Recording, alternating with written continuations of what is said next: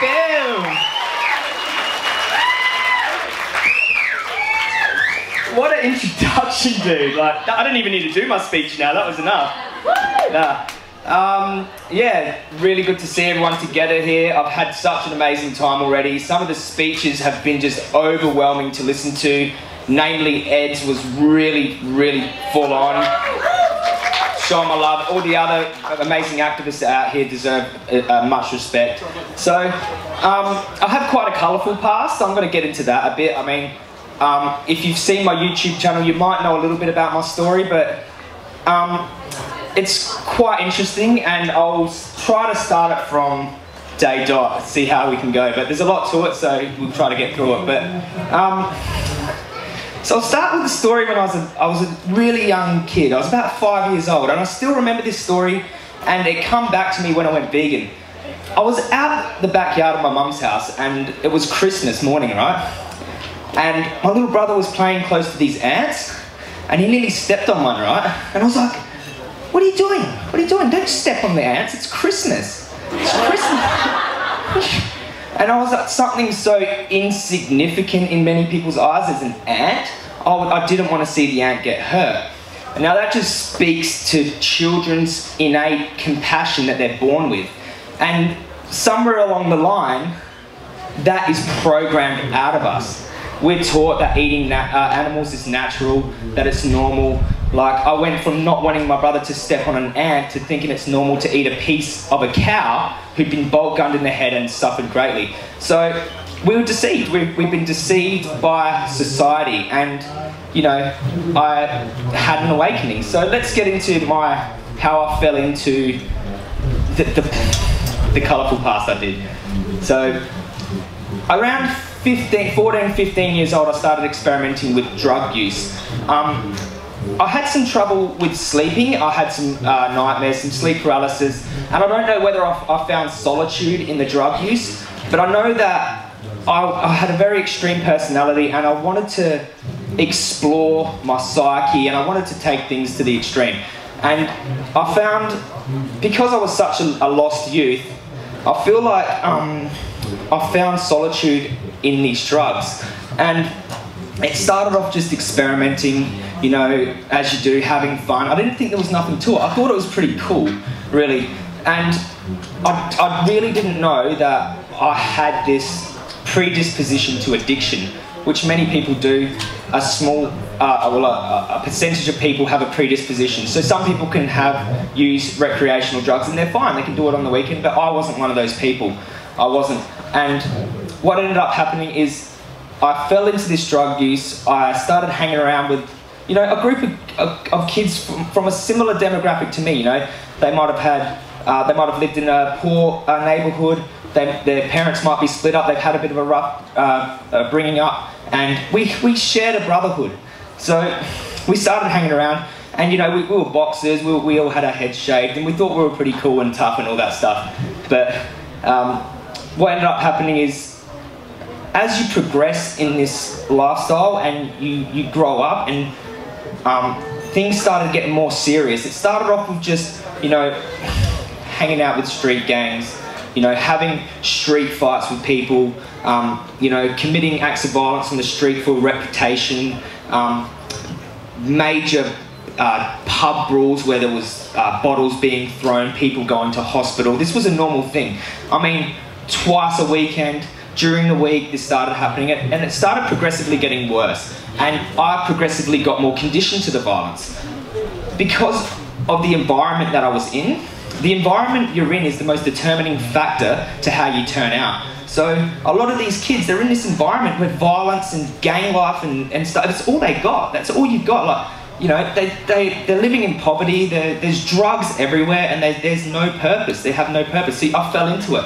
And I cultivated this side of myself that was just, there's two wolves. There's a great Indian proverb, and it speaks of two wolves. A negative wolf and a positive wolf. And the wolf that wins is the wolf that you feed the most. Now, I had a good, compassionate heart inside. I know I was a compassionate person, but it didn't take long for me to condition this side out of me, and I had to do what I had to do in that environment that I was in. It was a very tough time. And what ended up happening is that my drug use got worse. I was using it more frequently. I started dealing drugs, and then I fell into, it went from a normal, street gangs to a more serious organised crime groups. Some of the most notorious criminals in my part of Australia, I was hanging out with. They were my friends, and if anyone knows anything about friends, you become them. You become them. So these were the people I looked up to the most. So there's things that you did to earn respect, and they're not moral. But in that world, the code of morality is a lot different to normal society. So I felt like it was, it was okay, like it was justified to commit these acts of violence, when it's not. But that was just my conditioning, which is interesting if you think about Carnist conditioning. It's very similar to think that violence is normal, natural, necessary, or justified. So what ended up happening is, because I was dealing these drugs, I started using them more often, and I got into a toxic relationship, which was very detrimental to me, and I wear my heart on my sleeve, and I was using these drugs in the toxic relationship, hanging around a new group of friends that didn't have my interest at heart, and I had a really, really hard time. And this is where my depression was rampant, my anxiety, I didn't know who to trust, I had paranoia. I remember sitting on the edge of my girlfriend's, I always had a gun on me. I always had a gun on me because I was afraid of these enemies in my head. And there was imminent danger in my environment, so it was a very serious thing. I had to do that for my own defense. But I remember sitting on the end of my girlfriend's bed, and I stuck it in my mouth, and I was just like flirting with the idea of pulling the trigger, because I felt like that was the way out. I almost thought like, wow, this is the way out. I want to talk about another epiphany I had after a violent confrontation with another gang.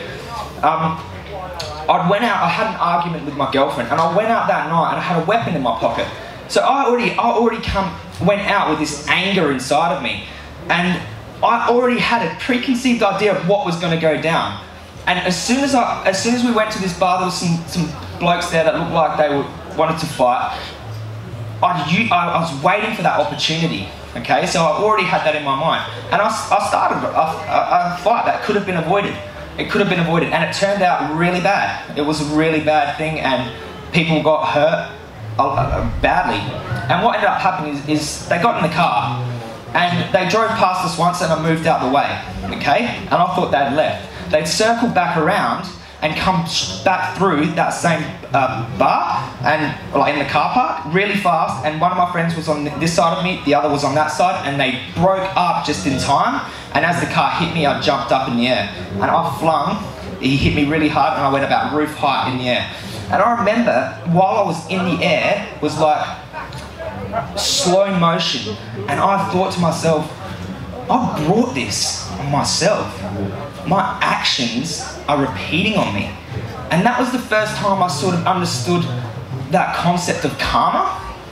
And I was like, I'm dead. I'm dead right now.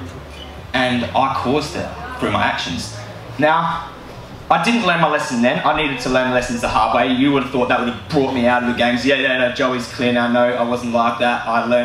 I had made many mistakes, and it took me a long time to finally learn my lesson. But what ended up happening is, it all come to a head around the time my grandfather died. And I was very paranoid at this time. I was carrying a gun as usual. I was afraid that people were going to get me. I was paranoid. And I was running away from the police, and they come to my mother's house, and I couldn't attend my grandfather's funeral because they come on the day of the funeral thinking I was going to be there. But they ended up getting me at a hotel room with it down my pants. They found it down my pants. I was out the front of this hotel room, and they pulled it out, and that was it. So my first experience with prison lasted a week, and it was I was on suicide watch in solitary confinement, and that is also punishment unit. So there's 10 guards that come in twice a day, search your cell, has to be perfect. It was a horrible experience. I was mourning the death of my grandfather and coming off of all these substances, very hard. I was released on home detention for 18 months. okay? Now, while I was on home detention, I hadn't learned my lesson again. It wasn't enough for me. I still fell back into the gangs, even though I couldn't leave my house. On home detention, you can't leave your house. I still fell back into the gangs. I fell back into the drug use and back into the violence. It's a very seductive lifestyle, and that's all I knew. What ended up happening is I put on a lot of weight. I'm talking a lot. I put on 30 kilograms. I was 115 kilograms, obese, depressed, very negative mindset. And I was looking for a way to lose weight, and I was on the internet and I found this guy. His name's Dan McDonald, the Life Regenerator. He's a raw vegan and he does juices. And I was watching him for weight loss advice, and he said something really significant to me. And what he said was, if you eat suffering and death, it becomes you. And already understanding the concept of karma, it really spoke to me. And it wasn't like he was telling me something new. Like, it was like he was telling me something I already knew. Like, it was the truth. And when you hear the truth, you understand it, you know it. Time goes by. That was the seed that was planted, but I didn't go vegan from that. I lost a lot of weight, got down to 90 kilograms. I went to prison. Okay? When I went to prison to serve my sentence, I was given 11 months and I had to serve 6 in there. Okay, now this was the longest period of time that I'd ever been sober, for 12 years, since I was 14. So that was 12 years of drug abuse, 12 years of these gangs, 12 years of fighting these demons inside of me. And I'd never stopped to look at my life and look at the mistakes I'd made. I was sitting there in the cell and I could see the other prisoners, and I was like, this is no life to live. That's where all the gang members go. That's where you go. You either go to jail, hospital, or you end up with a serious drug addiction and, you know, possibly dead. I know people that have died from that lifestyle.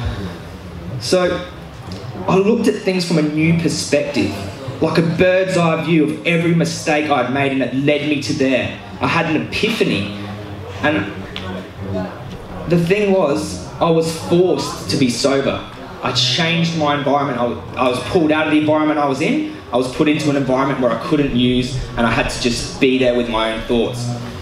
So when I was released on parole, I had to stay sober, okay? And I had this spiritual awakening. It was like my true self come out. And I was still involved thickly in these gangs, the organised crime gangs. So as I was on the home detention the second time when I was released from jail, I was talking to my mother about smoking. Now, I'd already been sober and I'd stopped smoking, so I was like giving her a bit of stick for it. I was like, Mum, what are you doing smoking? And she's like, you know, there's a lot of vices people have that they don't change. And whatever she said was very profound and significant for me, because it made me reflect. And I was like, I've always said I'm going to go vegan. I've always said, like, since I got planted that seed, that it's hypocritical to say that you care for animals, like save the whales, but you've got a steak on your plate. I've seen the hypocrisy on that. I've seen it, I knew it. And I've never taken action. And when my mum said that to me, I was like, I'm going vegan. The next day, I lived in alignment with my own beliefs and I went vegan. So further on from that, I was released again and I was on parole, and I went and left the gangs. I went and met up with them and I said, this life isn't for me. And they understood. They'd seen the awakening that I had. And from that day, thank you.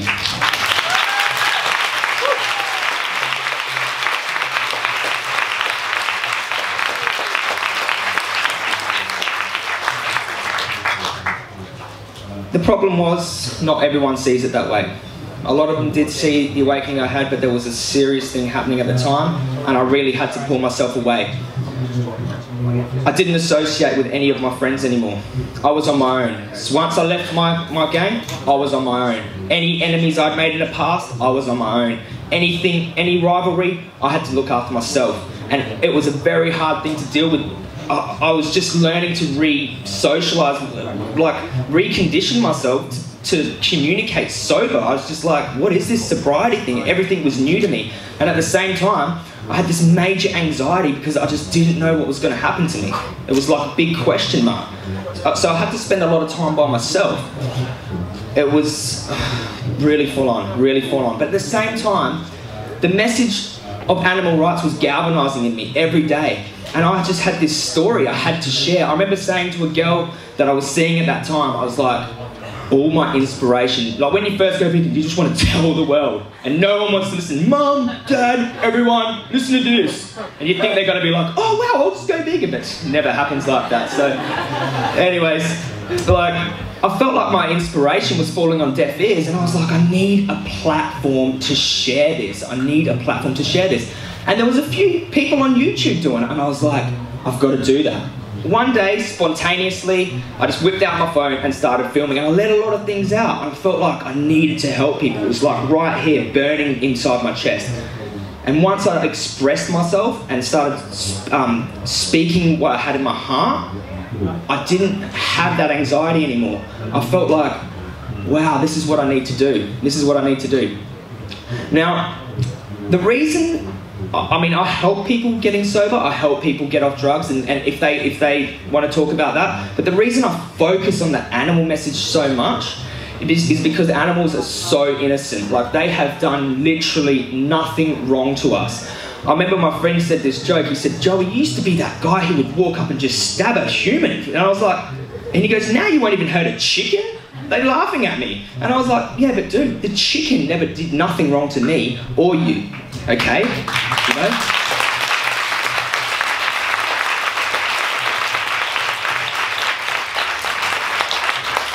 I mean, this person might have done something to affect my life personally, like really bad to me. That's what happens. It's, you know, this chicken.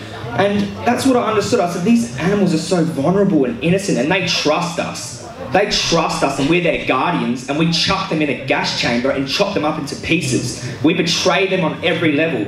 And I just think that is the worst betrayal. To lure someone into a false sense of security, feed them, nurture them, look after them, and then put them in a slaughterhouse. This is just an injustice on a massive scale. So that's why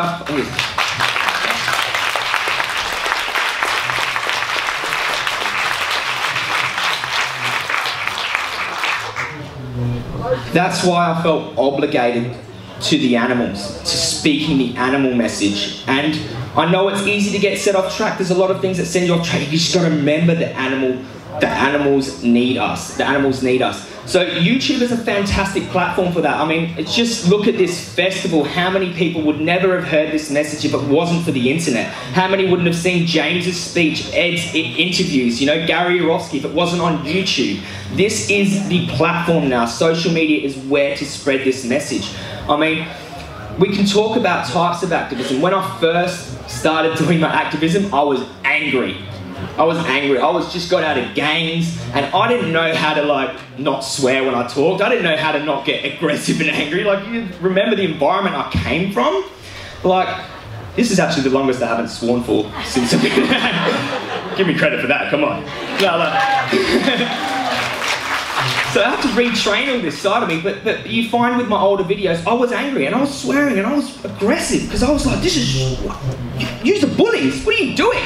You're eating that burger, like, but now I've realised that the best way to communicate with people is like they're your friend, you know, they're your brother, you were there, you know where they're at, you know what I mean? And you can be just as powerful as I was when I was swearing and carrying on, being aggressive and really emotional by logically responding calmly and asking them a question that will lead them to the conclusion. You just have to ask the right questions. I mean, as a human being, they already know that they desire a life of freedom and justice and a life without slavery and suffering. We know that as a human. So you need to speak to that compassion in them. You need to put them in the animal's position, okay? Explain it to them. Do you think, would you accept a bolt gun in your head for a humane slaughter? Do you think that's justified so we can eat a sandwich with some flesh in it? No one does, unless they're being intellectually dishonest, but they wouldn't. So that's how you speak about veganism. You have to ask them a question. Do you think it's justified to push a pig into a gas chamber for some bacon? Now, the gas chambers really spoke to me. I just can't stress this enough. When I seen that footage that some courageous activists got out of those gas chambers, it just shook me. It shook me. This is the most humane method for slaughtering pigs, for stunning pigs, dropping them into, what they do is they prod them through this cage-like tunnel, and they are scared, they are terrified, and they prod them and force them into this gondola, this revolving cage, and they drop them into this gas, and they scream, but it's horrible. It is horrible. And I can't believe this is like the pinnacle of humane slaughter in Australia and UK. Like, this is what we consider humane. You know that it's humane dairy standards, highest welfare standards for dairy, that a 24-hour-old calf can be killed with blunt force trauma to the head, a sledgehammer, to kill a 1-day-old calf in the dairy industry. Now, this is humane. This is humane. Well, check it up. Look it up. It's horrible what we're doing to these animals. That's why we need to start thinking about how we speak to non-vegans as well. We need to be firm, be truthful, but be careful of your approach, because I learned that lesson. There's some great activists. James was a major inspiration in that. He told me 2 years ago, Joey, the truth is powerful enough. You don't need to swear every 2 seconds. And I was like, you know what? It's right. What we are saying is so powerful, it's so horrific, it's so meaningful that you don't need to go get all angry, even though I know where you're at. I know how that feels, but we need to respond calmly, logically, and ask legitimate questions. So, how much time we got? 8 minutes. 8 minutes? Wow! Okay. 8 minutes. Now, I'll talk to you a little bit about Socratic questioning, because there's a bunch of activists that do it really well. Really well. And to be honest, when I first started doing interviews, I didn't even know who Socrates was. I was like, I think like a pair of Socrates, like what? But I just found it come naturally, because it's the least intrusive way to lead someone to the conclusion. You're not forcing anything on them. You're not like downloading all this information into them, which is still good, but you're just asking a leading question and leading them there. So you just start off with one. So, think slavery's wrong? Oh yeah, you wouldn't like to be enslaved, right? Totally against it. Okay. So, you know about the dairy industry? You know? Cows held against their will, okay? Babies stolen from them, okay? Enslaved for 4 years while they're serial forcibly impregnated, serial child kidnapped, okay? And then once their milk production declines, they're killed. Okay, just in case there's any non-vegans in the crowd that weren't sure what I was talking about when it comes to dairy. But that's the closest thing to slavery. It is literally slavery. Have you heard of the dairy industry? So do you realise that by buying dairy, you're directly funding slavery? And do you think that's justified for a glass of milk? Almond milk, soy milk, oat milk, rice milk. See what I'm saying? So they've already told you they're against slavery because they wouldn't want to be enslaved. They've already told you that. You've got them to that point. You've already... Now, if they say that it's justified to drink dairy or enslave cows, they created a double standard. They've literally said they're okay with being a hypocrite. And that's fine. Like, it took me 6 months of realising that I'm a hypocrite before I changed. But I think once you get them to that stage and you get them to understand that they're living inconsistent with their own beliefs, that they've just shown you, that is the first step. Now they could leave that conversation and feel uncomfortable for the rest of their life with the fact that what they're doing is hypocritical, or maybe one day they might just take action. But all we can do is try and plant that seed and post it all over social media so everyone else sees. And hopefully people are watching. So, and that's all we can do. So, planting a seed, plant them wherever you go.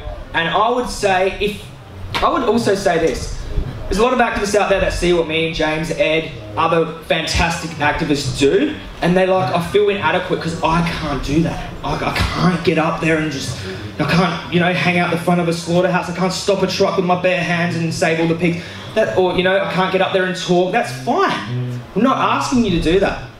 What we're asking you is to be proactive, spreading the message. It might be at your house, talking to your mum. Just speak up about it. Just, ask your mum some questions. Do you think that, So not everyone has to do what we do, but everyone can do something, and just be specific to your skills. Like, you know, you might be really good at baking vegan cakes. Invite me over, because I'll be there.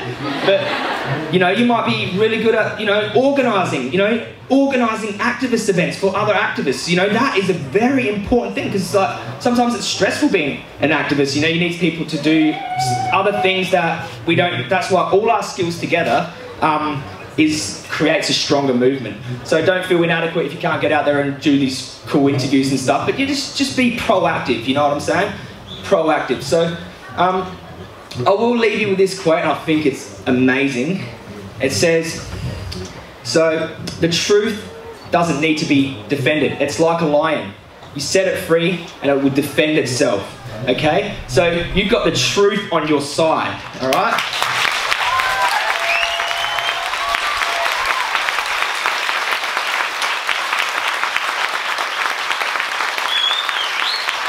Boom. Thank you very much. Thanks, guys.